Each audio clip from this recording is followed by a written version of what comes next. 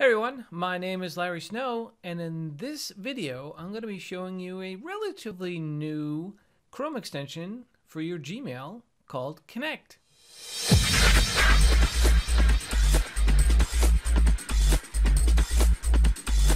Now, why would you want to install this extension? Well, let's say you get an email from a person you don't know and you want to verify that person. Connect will offer you the opportunity to see who that person is, avatar, social networks, company name, website URL, how many people work at that company, and more information. And let's say you're in services or sales or offering a product. Using Connect will offer you the ability to drill down in a particular company to find the people that you need to contact, whether it's HR, recruiting, or the sales department. So let's take a look at Connect. The first thing you want to do is install the extension. In order to do that, you have to go to the domain name connect.clearbit.com and click the blue button, Install Chrome Extension. So after you click the blue button, you'll see it installed here on the far right side, up in the corner where all of your extensions now are in Chrome. You'll see a grayed C or white C on a gray background, and that way you know it is installed successfully. So let's take a look at the extension in my Gmail. When you first install the extension, you will get an email from the Connect team. They're letting you know that, hey, welcome, and here's what you need to know. One of the things you need to know is this is a give and get relationship. You're giving up some of your data to be associated with Connect, giving up some of your Gmail and some of your Google data, and it will tell you upfront when you make that connection. And in return, you get access to the Connect data sources. So that's a little caveat there, just so that you know what's going on with your data.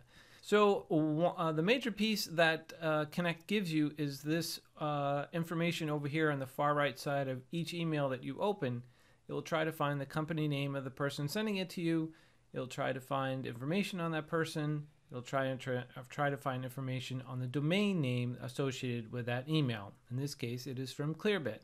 So you have information on Alex McCall, the person who sent it, his website address, his social connection, where he's located, and the company, Clearbit, Clearbit's information, Clearbit's social and address. And this is a great way for those opportunities and connections to happen, hence the name Connect. The other thing that Connect does, and this is where the data and premium model comes from, is the opportunity to actually connect with the company. So you could go in here, find an email. I've done some searching already. For this demo, I will use AS Solution, but for you, you would type in any name in here. Let's say security. You don't really have to know the company right off the bat. Again, a great way to connect with service providers and sales teams. But just getting back to my list that I've already checked, I'll go into AS Solution. If you don't see the name listed there, you can also just search for that name and see if it pops up. So here's Christian West. You can find Christian's email right here, and also here, location, the company URL, and social networks. Now you notice this little flag down here.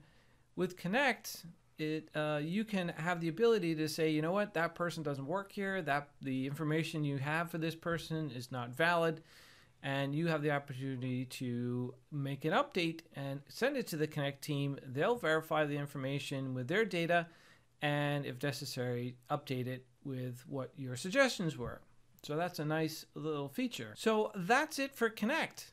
A useful tool for services, products, sales teams trying to connect with each other.